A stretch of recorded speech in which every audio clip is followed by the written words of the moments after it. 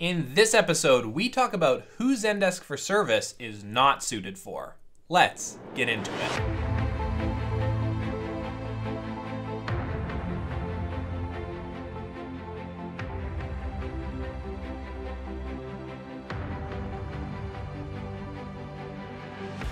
Hi there, welcome to part 3 of a 10-part series on everything that you need to know about Zendesk for Service. I'm Devon Hennig with SelectHub, and I'm here to give you a detailed tour and my honest, unbiased opinions about Zendesk for Service, its platform, its pricing, its alternatives, and more. In this episode, we answer the question, who is Zendesk for Service not suited for?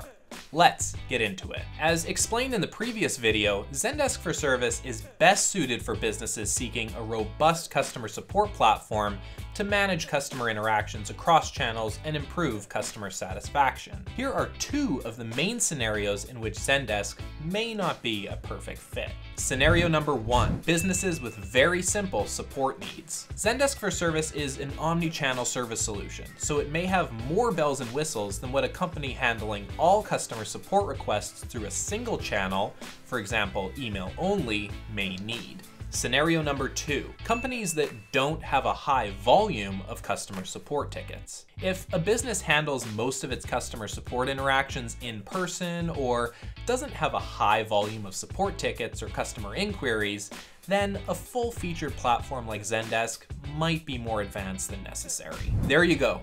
Short and sweet, 2 of the main scenarios in which Zendesk for Service is not a good fit. Next up, we cover features, a much meatier topic. For the rest of this series, including the full review and Zendesk for Service alternatives, check out the links in the description. If you're at the point you just want to talk to someone or see Zendesk for Service in action, get a demo in the description or download our customer support and CX resources.